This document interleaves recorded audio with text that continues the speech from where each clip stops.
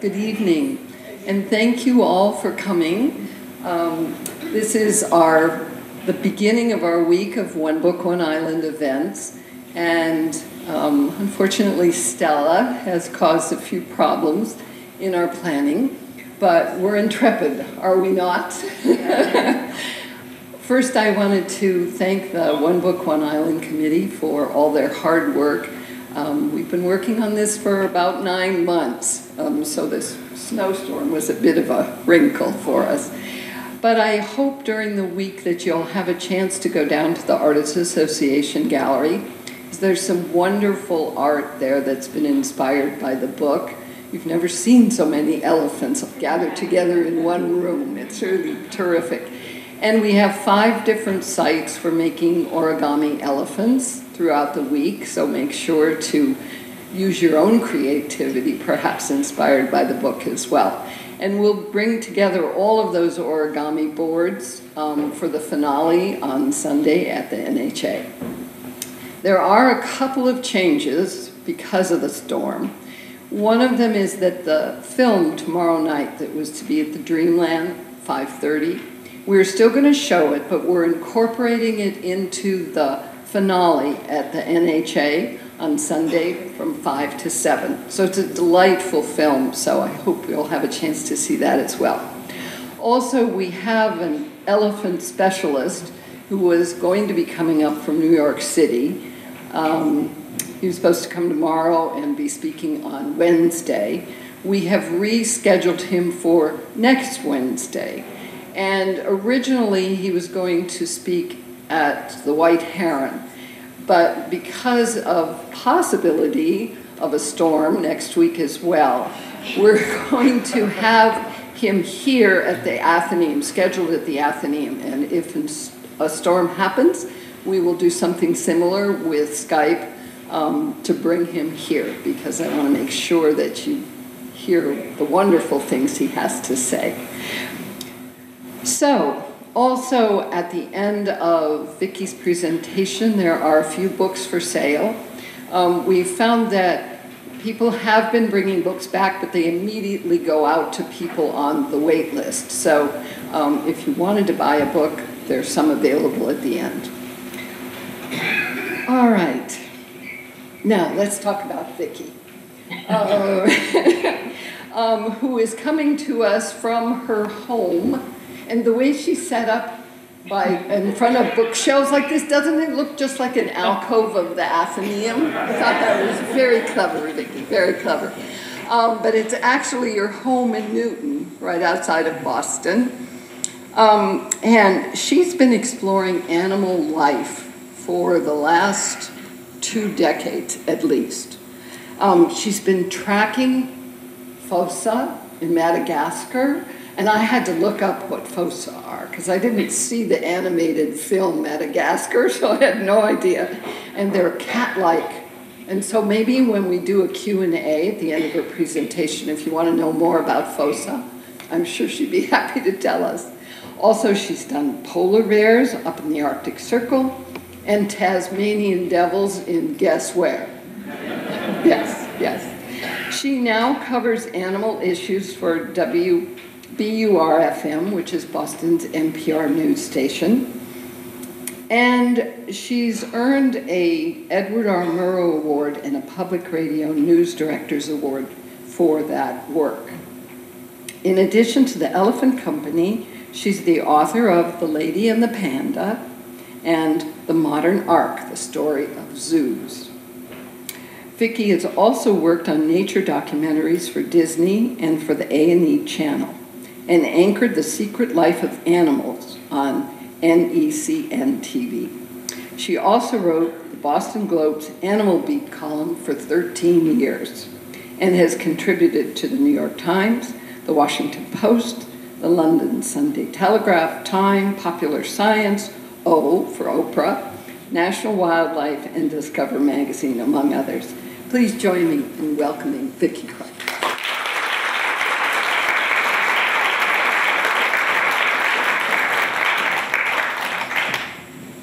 Thank you so much, everyone. I can't see you, but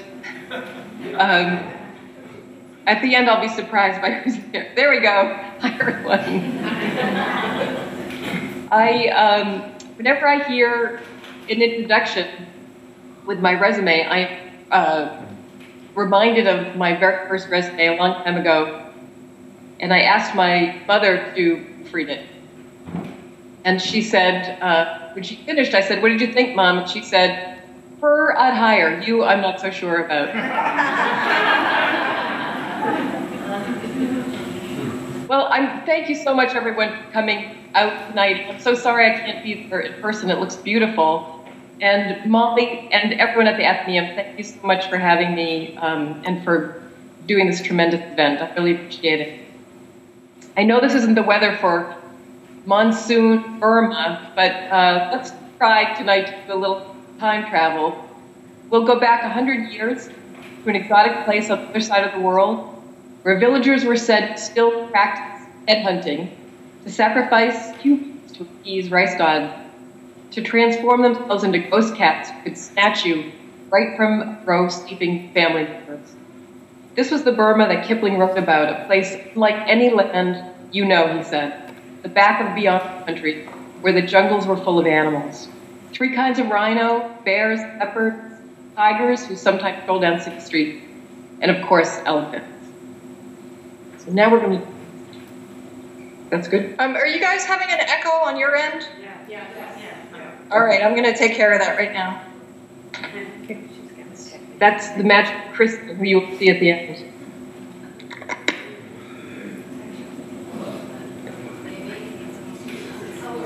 It's like I'm receiving a message from the CIA. Does that work? I think no one's answering, but I can hear, but it's low. That's better. We're really quiet. That's good. Can you hear us? Do you have an echo now still? It's better. It's better. Okay, good. Great. Well, the red actually looks good. All right, here we go. You ready with your...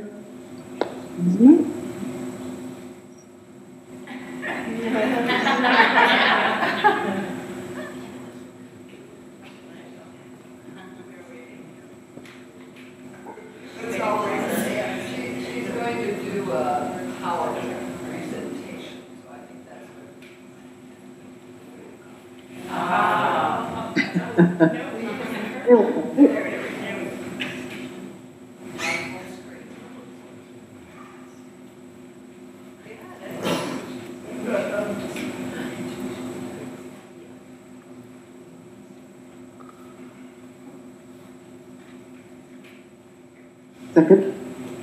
And can you see the billboard right now? Yep. Oh, terrific. Okay, we're going to go and shout out if you can't hear something or something goes wrong. Hey, Vicki? Yes? Could I just request that maybe you slow down your talk just a hair? Because there's a little bit of a lag time. Great. That's I'm happy to do it. And if I start speeding up again, don't hesitate to pop in and tell me to slow down again. In 1920, into that world came a tall, athletic, loping hound of a 23-year-old named Billy Williams, who had sailed from his home in England to the teak forest of Burma. Is that slow enough? Yep. Okay. Great. He traveled for the adventure, for some relief from the horrors he had witnessed as a soldier in World War I, and he traveled around the world, most of all, the chance to meet elephants. He would get what he wished for, because by the time he left the country, 25 years later, he would know 1,000 elephants by name. How Billy Williams changed from a carefree adventurer to a champion of elephants who fought for their humane care, and then into a World War II hero, turning the tide for the Allied forces. With his company of elephants, the only one on our side, would consume me for 4 years of research and writing. And it started with this little illustration in a book about elephants. It came to me in the mail one day when I was sitting down to have lunch at home.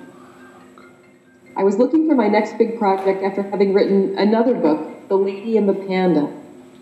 That book was about Ruth Harkness, the dress designer and socialite. Against all odds, she became the explorer who brought the first live giant panda back to the United States in 1936. She would go on to fight against capturing pandas and for their conservation. That story was so deeply embedded in my soul that I wasn't sure I could fall in love with another. But here was this little picture. It shows an elephant high up on a cliff overlooking a jungle below. The caption said it was J.H. Williams, escaping from Burma with his elephants in the 1940s. When I looked at this picture, I was hooked and was desperate to know more. It turns out this scene marks the pinnacle of Billy Williams' career. It was 1944, as the biggest battle for Burma was erupting. Williams had been threading his way through enemy territory over 5 mountain ranges and leading an enormous caravan of 53 elephants who were carrying a group of 64 sick refugee women and children. He was trying to bring them to the safety of India. It was the worst, most aggressive fighting of the war. And with the sounds of Japanese mortar and gunfire all around him, he had come to a dead end, a sheer cliff face that rose about 270 feet. He couldn't go back, as every soldier at the time said. The enemy would have killed them and done worse, especially to women, before they were dead. He couldn't go around this mountain. It went on for miles in either direction. He had to go over it. And how he did that would become legend and could never have been accomplished without the lifetime love and work in Burma with the elephants that came before it. Many international publications had written of Billy Williams's exploits and heroism in the war, but to me, the richest part of the story would be his transformation. How did plain old Billy Williams become the elephant whisperer and war hero Elephant Bill? He had been hired right after World War I by the Bombay Burma Trading Corporation, a Scottish firm, whose ranks had been thinned by war. Billy was one of 41 forest assistants the firm brought over to Burma, the country then under British rule. Most of the novices would not last. Within 7 years, 25 would be gone, dead, dismissed, and they would continue to vanish. It was estimated that only 4% would finish their service. Billy Williams was among that hardy group of survivors. In fact, he thrived despite the heat, the leeches, the malaria, smallpox, dysentery, and countless other tropical diseases, and constant dangers of forest travel, and even the occasional killer elephant. Williams would be among the men who were called nomads of the forest. They constantly traveled a circuit in their own territory, overseeing several logging camps, where they would be in charge of about 300 men and 100 elephants. For most of the men, the elephants were just part of the equipment, but for Williams, they were a revelation. He had always loved animals in a profound way. He wrote, quote, "I have never studied them as a naturalist, but I have tried to establish an understanding with them, to find some common ground, some way of seeing the world through their eyes, rather than through my own." And when he saw the world through the eyes of elephants, it was life-changing. Williams traveled with a caravan of pack elephants called travelers. And then he would visit camps with the big working elephants, including the biggest bulls. All these elephants were kind of half captive and half wild, working about 6 hours a day and being released into the forest for the rest of the time to live and eat, much like free wild elephants. Williams would work with them all day and then, often enough, follow them at night, recording his observations in words and pictures. Williams's study of the animals became an addiction. Everything of interest became elephants, elephants, elephants, he wrote. He was not a veterinarian, but out of necessity became a skilled elephant doctor, most often treating deep skin infections the elephants got gear rubbed against them, more rarely patching them up after tiger bombings. Living day by day with elephants, Billy Williams discovered in them the virtues he would want to develop in himself: courage, loyalty, the ability to trust, fairness, patience, diligence, kindness, and humor. Some of the most pivotal moments of William's life were guided by elephant character and culture. He won over a monstrous buck by refusing to back down, just as he had seen serious bull elephants do each other. His courtship of Susan, the woman who would become his wife, mimicked that of graceful tuskers who gently followed a female, reading her mood and approaching when invited. And I love this picture of, I think Susan would get a kick out of having their courtship described as these male elephant dogging a female. And when Williams came to command men in war, he fully understood the difference between a leader and a bully. The elephants had taught this distinction too, when they organized themselves behind a confident female at dangerous river crossings. How he learned all that was simple. He lived with them every day, and he watched them. And the lessons came fast. Right away, on his first trip into the forest, he came to understand the deep bonds elephants form when he saw one female break away from the others and run back to camp, back to her twice-sin or bonded sister elephant who'd been calling to her. Sorry about the phone, not in Burma. He vowed to make it his policy to never disrupt these kinds of bonds. And we know now from modern scientists that he was right. Elephant relationships last a lifetime and appear to be as close and strong as any we humans hold dear.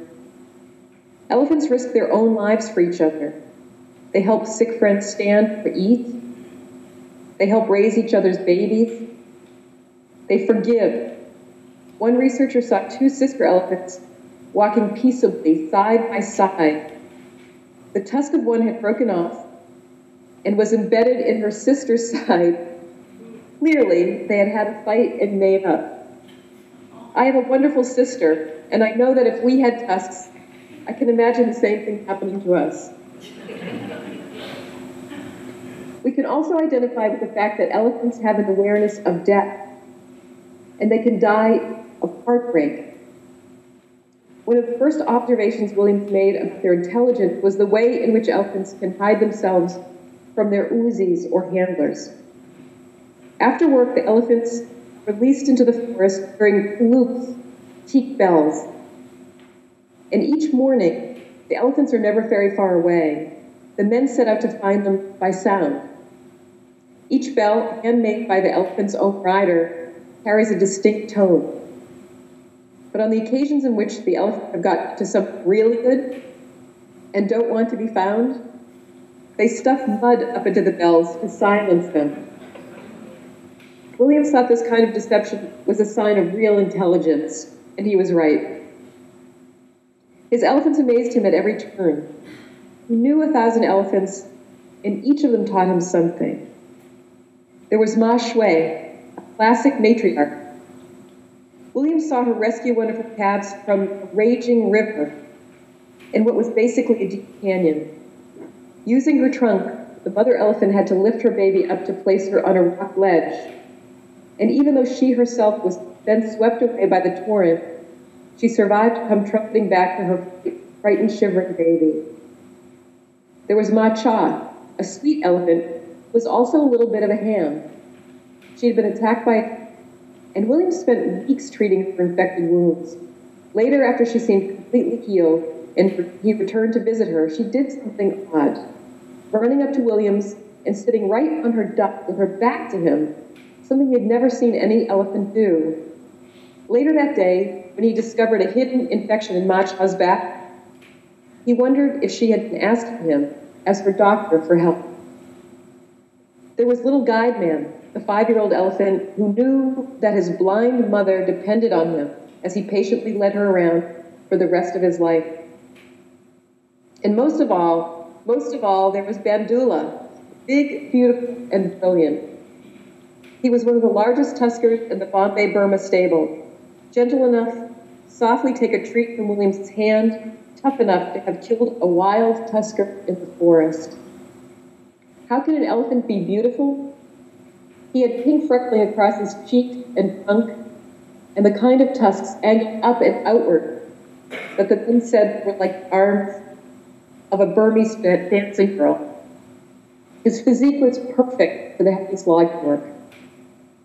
This was an elephant so legendary among the ranks of the loggers that Williams said nearly every forest man at the time would claim to have worked with him. But he meant much more to Williams.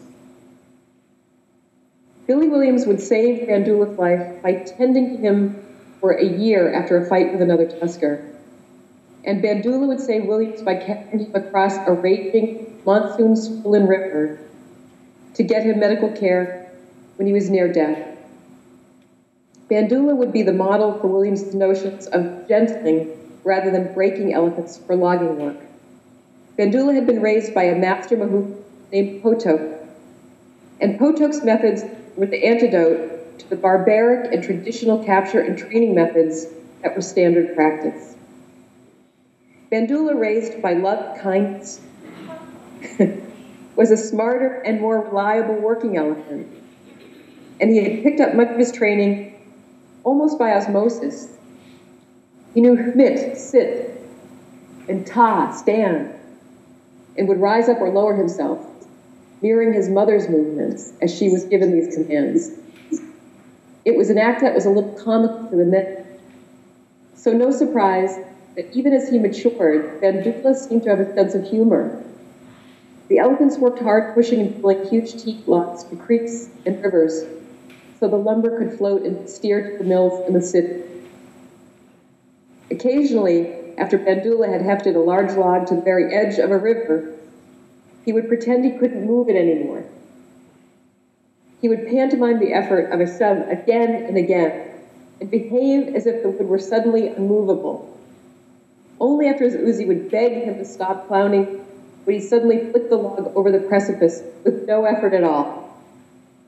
Then, as everyone swore, the elephant would rumble at his own joke.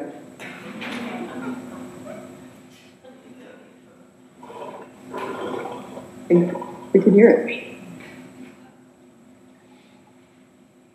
Before Williams met Bandula, he was skeptical of what the men told him about the elephant. But the minute he touched the tusk, he felt a mystical connection to him. It was not merely that chance or fortune brought me together with him, he would write years later. It was destiny. Rubbing the high portion of the tusker's trunk, he sensed an unbreakable bond being formed. In that instant, Williams had a feeling of understanding him as a fellow creature, closer than many human beings, he said. Williams would prove to the company that better care of elephants made economic sense. The only way to get them to approve his plans for an elephant school and elephant hospital, institutions that continue to exist today, now in the watch of the Myanmar government. Billy Williams always said he learned to be a better man under the guidance of his elephants. The people around him agreed. His wife Susan, he met in the jungle and courted in Rangoon in a series of incredibly romantic dates, said the characteristics that made him good with animals made him good with people too. It was a blend of reverence and intimacy. He was beloved by his so-called servants, who were most often misfits no one else wanted, but in whom he would see great will.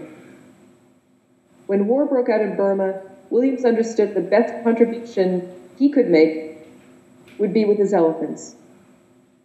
And assigned to the elite Force 136, the British Dirty Tricks Department, he formed a small band of irregulars, along with a large herd of elephants, and he operated behind enemy lines. His elephants carried supplies, but made their biggest contribution by building bridges, making troop movement possible in the roughest terrain. Williams started Elephant Company with just one elephant. Of course, it was Bandula. But his old elephant riders risked their lives, sneaking elephants through dark forests so they could join ranks of Williams's Elephant Company. And Lieutenant Colonel Williams snatched elephants right under the noses of the Japanese. One elephant here, 20 there, until at the peak, 1,652 war elephants. By war's end, they had built 270 bridges, and historians credit those log elephant bridges with helping to save the war, especially because they could bank their daily bridge materials, that's lightweight portable bridge sections, for when and where they really needed it, like an important crossing of the Chinwin River. And that brings us back to that little illustration of the elephant, high up on a cliff overlooking the jungle. By this time in Billy Williams' life, he knew how smart elephants were. He had formed incredible friendships with many of them, and he had developed an uncanny ability to communicate with them. But even he was not sure he could or should persuade them to climb what was basically a ladder or stairway that he and his men, in desperation, had chiseled into the face of a cliff. He never once considered abandoning the elephants at the bottom of that cliff, by the way. He didn't want the enemy to get them, because he had seen some horrific wounds and injuries to the elephants under Japanese care. So this is how Billy Williams came to act 53 elephants, single file, including Bandula in the lead position, to climb straight up a cliff. Knowing how Williams got them to do it is more understandable when you know the backstory, but it's no less magical. In fact, maybe even more so. For me, it's proof of what can happen when any person opens his or her heart to animals. It also brings me back around to the first days of beginning my own journey of telling the life story of Elephant Bill.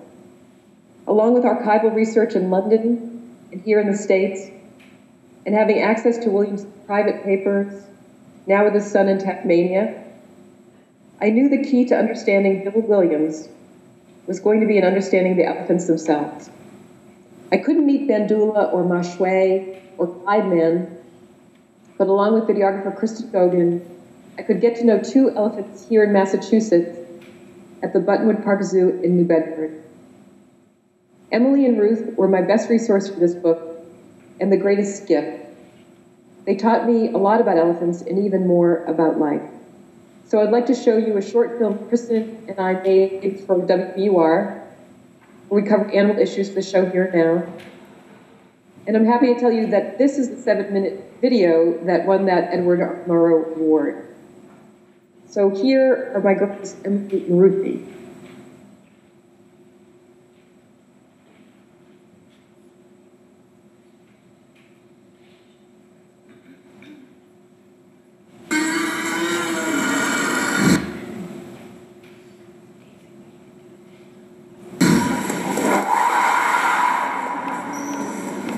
You know what the biggest part of an elephant is? I think it's their personalities. 2 years ago, head keeper Bill Sampson introduced videographer Kristen Gogan and me to the two Asian elephants at the Buttonwood Park Zoo in New Bedford. From the first moment, being in their company opened a whole new world. It was heaven. We loved Emily and Ruth even before we could tell them apart.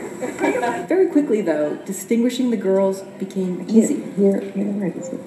Emily's a pretty elephant, a big girl with a massive skull and a well-muscled trunk that seems as thick as a tree. Ruthie, on the other hand, well, Ruthie's super goofy. She's got more character than classic good looks. She's pigeon-toed, lurches from side to side when she walks. Here we go. Her trunk, about the most important appendage to an elephant, is partially paralyzed. It was like that when she was rescued in 1986, get this, from a garbage dump in Danvers, where her previous owner had discarded her. But Ruth's a survivor.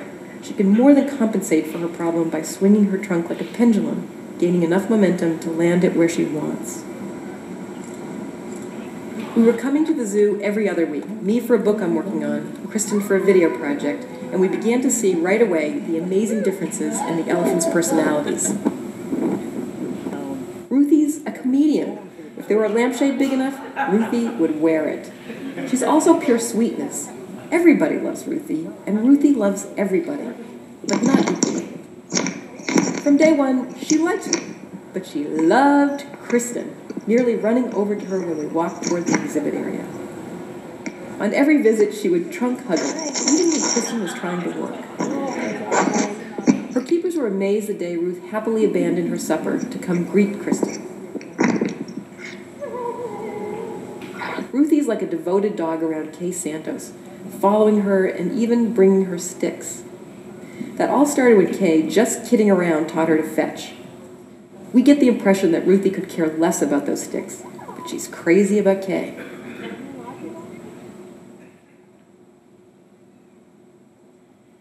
Most of all, Ruthie lives for Bill Sampson, the man who day after day patiently rehabilitated her 26 years ago when no one else would go near her. That's when Ruthie was labeled a striker or dangerous animal.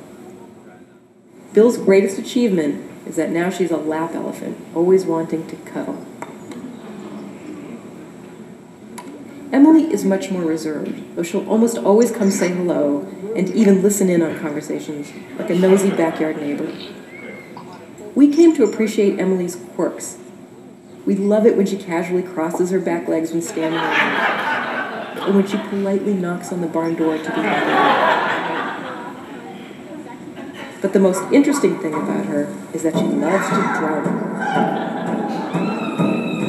And those who studied her say she's actually got rhythm. Emily's a little mysterious. No one really knows why she does this, but the thinking is that it has something to do with the fact that elephants use infrasound, or sound too low for human hearing, sound we often experience as a vibration in our chests.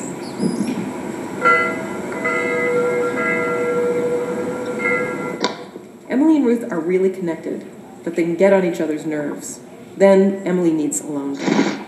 But both girls share an elephantine desire to form bonds with those around them.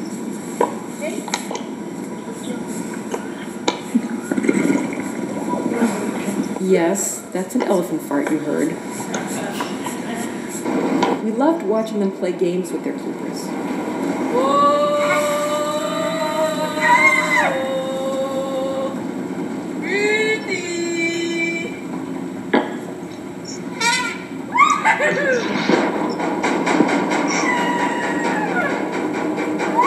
We loved seeing their evening Tai Chi.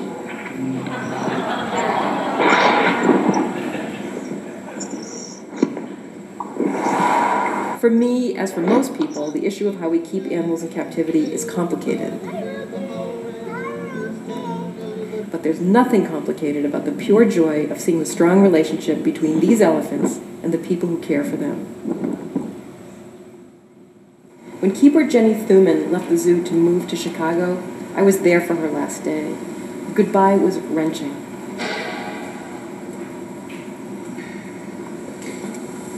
Then there was something amazing that happened on the day we filmed mass art students at the zoo. They had come to present toys they'd made to the elephants. It was a big day for the girls. There was a lot going on, new things to play with, and snacks to be eaten. In the midst of that, we were lucky enough to see something extraordinary. Separately, both Ruth and Emily cut away from the action just to be close to Bill Sampson. He had forgotten he was wearing a microphone, and particularly when he was with Ruth, it gave us a chance to eavesdrop on something beautiful. A very intimate conversation between an elephant and her closest human companion. A glimpse of a bond many of us only dream of having. Hey, Ruthie. You're not supposed to be coming to see me, you know. You know that, don't you? Huh? You know that, don't you? Good girl. Good girl, Ruthie. Good girl. Good girl. That a girl, Ruthie. Good girl. Yeah, you're a good girl. Yeah.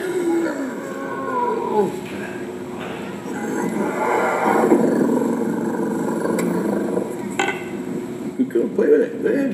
Play with that. Go ahead.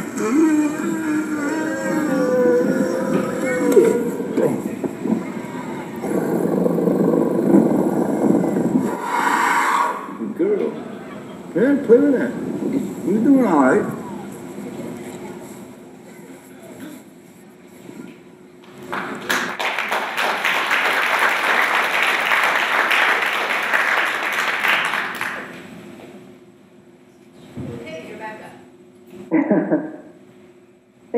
I felt a little bit like being in a deprivation tank. Hey, I couldn't quite hear us, Steve, but and Emily, and we're going to be coming here to the Buttonwood Park Zoo on a regular basis. And as we get to know these elephants, you will too, along with my videographer, video artist. Sorry about that. Okay. I would love it if people have questions. It's my favorite part of the talk. If somebody wants to ask a question, I'm happy to repeat it here so that Vicki can hear it. Anybody have a question? Well, I'd like to hear more about her first introduction and who sent her that picture of the elephant. Okay. So Vicki, the question is, who sent you the picture of the elephant that inspired you to write the story? It came in a book. There's a little series of books that actually Kristen can, I think I may have it in the elephant part. There's a series of books that come to me. It's called Reaction Press. I think it's from University of Chicago. They're very small. It's a series of species, and it's not my favorite series.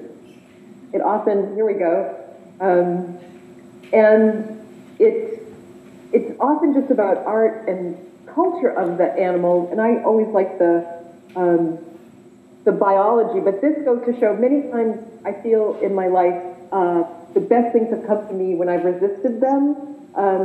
So that series is not my favorite, but I sat down to look through it, and there was the photograph that changed everything for me. The book before this one, The Lady and the Panda, came because much earlier I had written a serious book about zoos and the issues of keeping animals in captivity. And my editor, then at Scribner, said he was interested in knowing something about the history of zoos.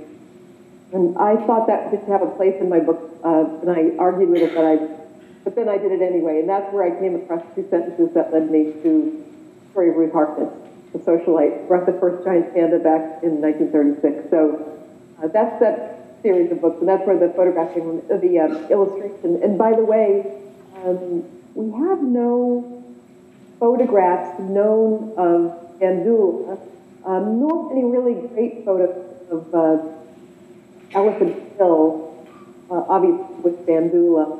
But he was a terrific artist himself, and you saw a watercolor there, and I think that the illustration in the book is not Elephant Bill's own drawing. It was based on a drawing that he did.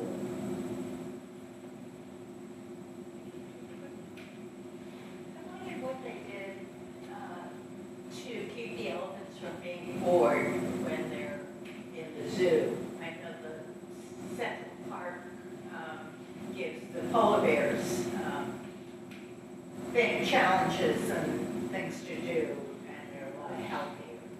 Did you hear that, Vicki? I did. I did hear it, and if everyone else did too, it was about how to keep elephants from being bored in the zoo. And this is a huge problem, and this is why there's a basic paradox, as I said in my zoo book. Zoos are tremendous things for animals, and some of my favorite animal heroes work in zoos. But the paradox is that wild animals don't belong in cages. And if any of you have a dog, I know that years ago at night I would hide a milk bone somewhere in the house for the dog, but I ran out of places to hide it pretty quickly, and that she didn't know already. And to think about a zoo in a small space. So this comes under the heading of enrichment. And there are experts in the zoo world, biologists, scientists, who really study the ways that you can enrich the life of a captive animal and make that, if they can't increase the space of the exhibit, even if they can increase the space, you want to increase the psychological space. And so that can be done sometimes with either recording or scents or puzzle feeders, where they have to look at something. But this is, you're getting right at a big issue. If those animals are in captivity, how can they get to any natural behaviors? You want natural behaviors, you want them to have the kinds of behaviors they would in the wild, and you would want them to have, spend about the same amount of time on those behaviors as they would in the wild. And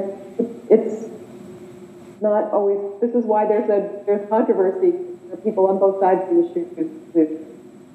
And we see elephants being slaughtered every day in the news about elephants that are custody and their numbers having gone down dramatically. Well, I wrestle with these issues myself, and I do think Emily and Ruth are safe. I do think that, but it's a very complicated issue. I wonder if you have any insight into the story of the man who was very close to his elephants, and when he died, they all walked over 30 miles to go and pay their respects. How do they have that innate sense? I do know that he has a sanctuary that's still running called Tula Tula, and his wife in South Africa, and his wife is still running it. I know the basics of that story. I do wonder. I don't know how that's possible that they did that. We know that elephants more than a fear. I'm just going to say they understand death. Having a hard time understanding. Recognize bones. Could you just speak a tad slower? Yes, sorry. Elephants have an appreciation of death. It's been recorded over and over that when they come upon the bones of other animals, they notice.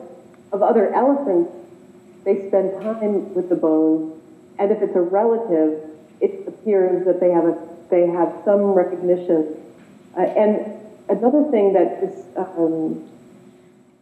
fascinating to me is that elephant researchers, in wanting to study an elephant's understanding of death, their understanding of sound, how far away they can understand sound if they recognize voices. In Africa, researchers have played the recordings of a dead elephant relative, and the elephants were so set and agitated that those researchers said they would never do it again, because clearly the elephants did recognize the voice of relatives they hadn't seen in a long time. So there is an awareness, we're just starting to understand how deep that goes. And they have,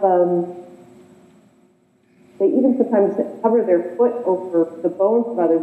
And we don't entirely know what kinds of information they pick up that way, but we know that elephants use instant sound, which is a frequency too low for human hearing, and it can travel great distances.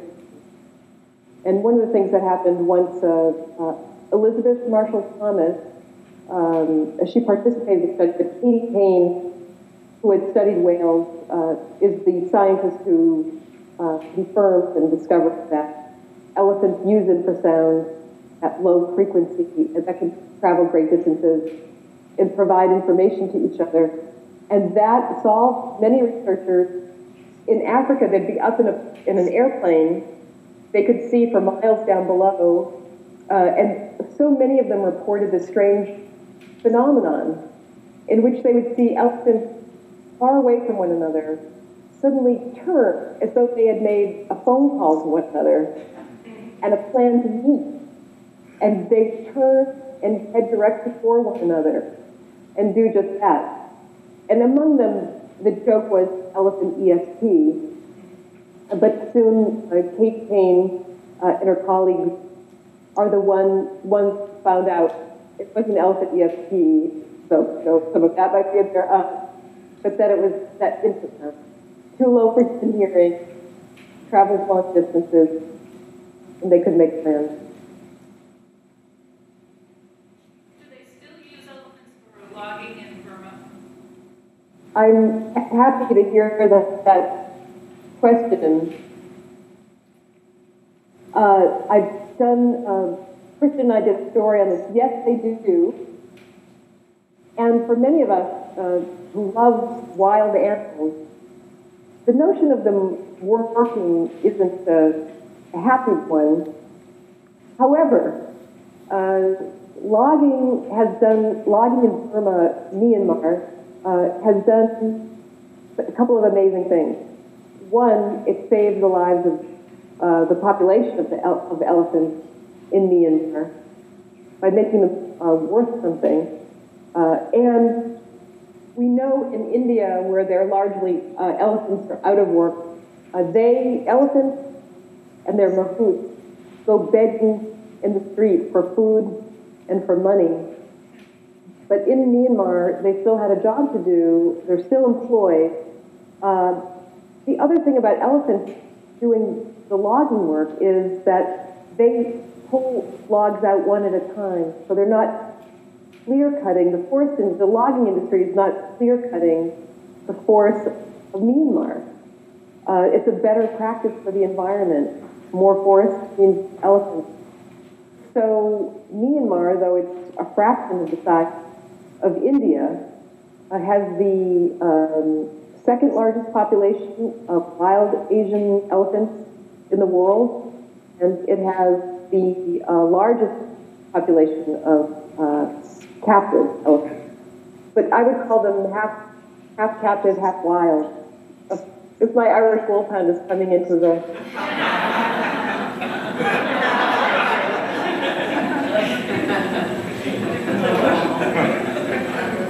I have a question about the book. I'd like to know a little more about the man who trained Bandula. You indicated, obviously he brought a wonderful new strategy to training them, but you indicated at some point that he had other motives. Maybe he was a rebel, and it wasn't clear to me, so I'd like a little more information about it. Poto, thanks for that question. The way that Elephant Bill learned to gentle elephants was through a visionary mahout or Uzi elephant handler in Burma. And so he had trained Bandula. I always feel that there is an unfairness in that Poto is the originator of that idea, but it was Burma was under colonial rule. And so his ideas were expressed obviously through a Westerner. And the great thing to me about Elephant Bill is that he recognized that the gentling process.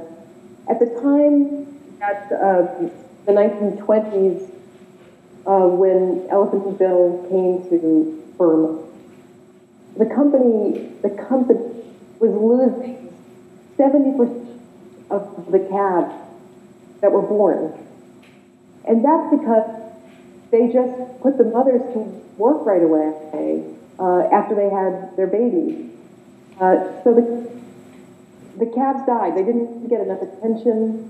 They didn't get enough food. They weren't protected they should be. And so what Billy Williams realized is that the way he could sell it by the economic reason. And so if you trained elephants from an early age, they were reliable. They learned their tasks better. As it turns out, they lived longer. But all of that Poto, the one I would say blind spot maybe for J.H. Williams. He was completely patriotic to his own country, to England, but he had trouble, I think, fully appreciating the desire of the citizens of Burma to want their country to themselves. So he was certainly not alone, and he was Billy Williams was much more much more understanding of that than his colleagues. But still, I don't know Potoke's point of view because he didn't write his story. It wasn't written in English. I tried to understand. To me, he may have been part of a rebel corps. He very likely wanted to see independence for his country. And there was definitely a disagreement between Potoke and people that he worked for over that. A lot of that is kind of hidden from our view. We do know lived on after the war, and Jim or Billy Williams, I always go back and forth because his family called him Jim and his colleagues called him Bill. There was a letter from an American dentist, I believe, who visited Burma later, wrote to Billy Williams that he found people who knew Potoke and that he was alive and well. But I think Potoke is a very interesting character and came up with this tremendous idea that no one else was doing.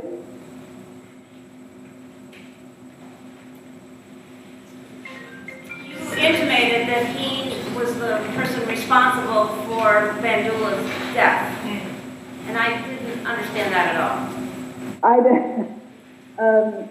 To his dying day, J.H. Williams felt that Potoke, and I set out his reasoning of what he thought, that he felt that Bandula couldn't stay with him at war's end, and he'd rather kill Bandula than see him with someone else. They never proved that Potoke did it. I'm not at all convinced that that Potoke killed Bandula. He definitely, the war had taken a lot away from Potoke. He certainly, the concept of having a retirement is something that the country, that the company introduced, but he would never get it after the war.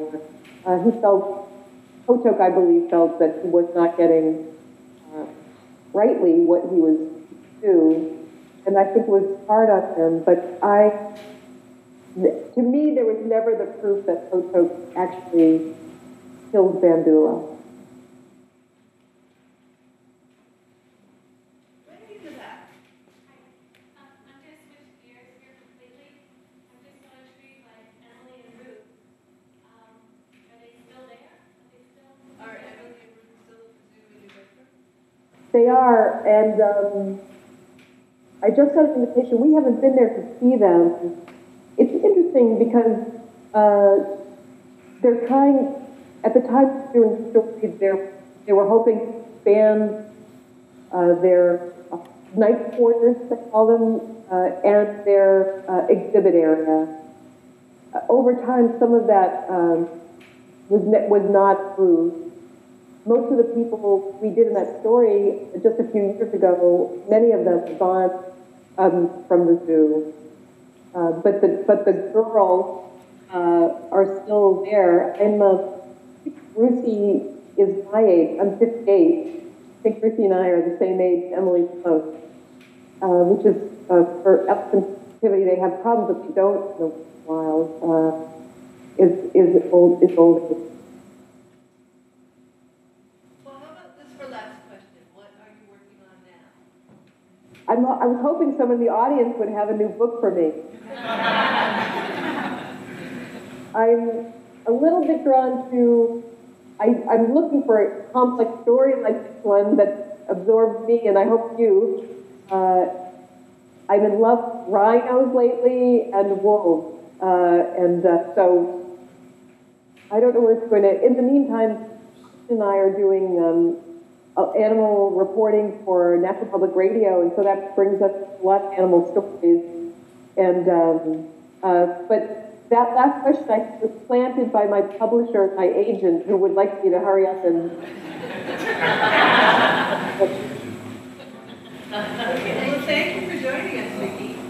Thank you, everyone. I wish if I were there, I could.